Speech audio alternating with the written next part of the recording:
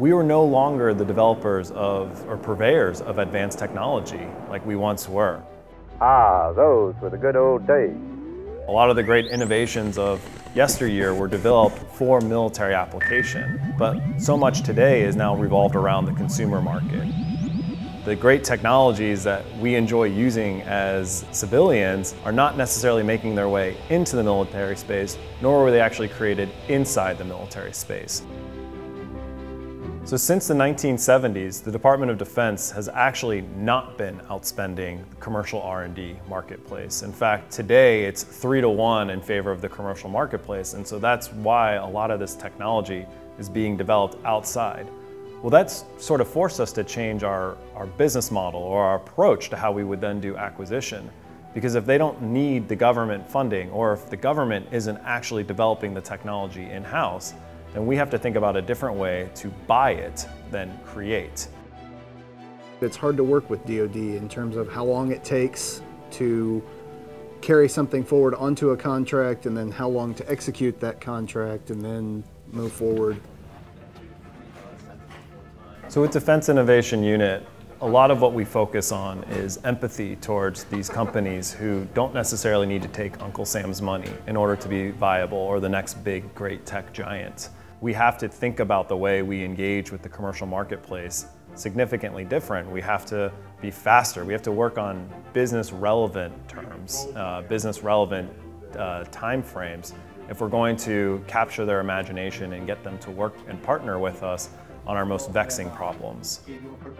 So we came up with our business model, and it's called the Commercial Solutions Opening, and we've seen pretty good success with other organizations replicating it, especially if they're trying to engage with companies that we've been putting on contract fairly regularly. But how do we teach the people how to implement the processes, the governance, the oversight? What does it mean to actually recreate a new structure in order to achieve some sort of outcome that you're not otherwise getting in your current acquisition model? And so that really paved the way for the hacking acquisition, or what we call HACQer program, where we're inviting on a competitive detail 2 people at a time to come out here, learn our business models, learn our culture, so that when they go back to their program management offices as acquisition professionals, they'll have some sort of basis or successes or experiences that they can then apply as they try to recreate based on what it is that their acquisition outcomes are trying to achieve. To me, it's awesome. I get to take all this knowledge and the different ways that these different programs are doing things and take this back to my unit and go, okay, here's one approach. This is what DIU is doing.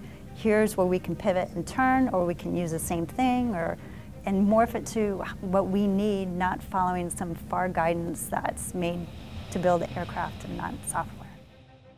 I think we got maybe a little lucky with the timing of when we showed up, because it did happen that there were a couple of other conferences or symposiums going on here in the Silicon Valley area that we were able to attend.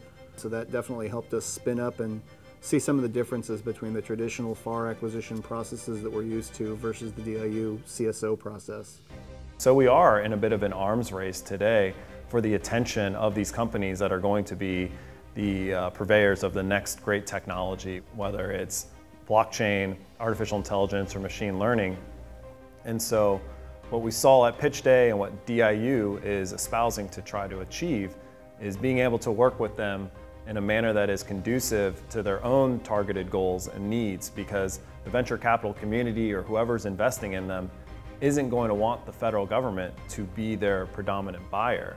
But we need to be a buyer if we're going to be able to compete from a national security standpoint with those who have just as, if not an easier time, buying these technologies.